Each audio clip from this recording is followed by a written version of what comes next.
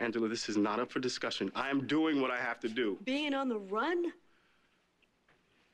I've been alone for a long time now. It's hard, but I can do it again. Well, you know what? I am so glad to hear that, because I can't do it again. It's the only way I know how to keep you safe. All right, I need you to listen to me, Jesse. If you walk out that door, I will never forgive you. Mom. No, don't you dare take his side on this, Frankie. That's not what I was going to say, Ma. Your father, he belongs here with us. And I'm not going to let you deprive me and your son of loving you, being without you. Angie, I know you want me here with you. I understand that. But you don't need me.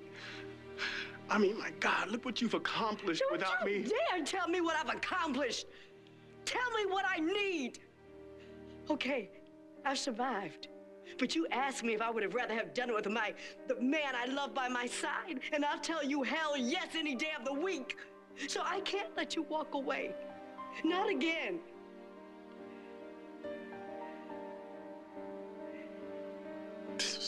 No, do you know?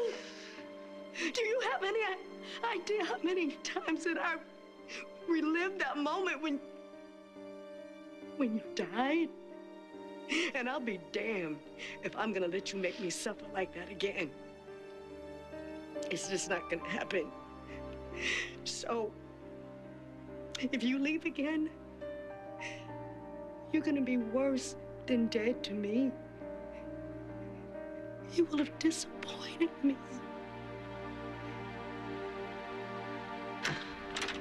Finally.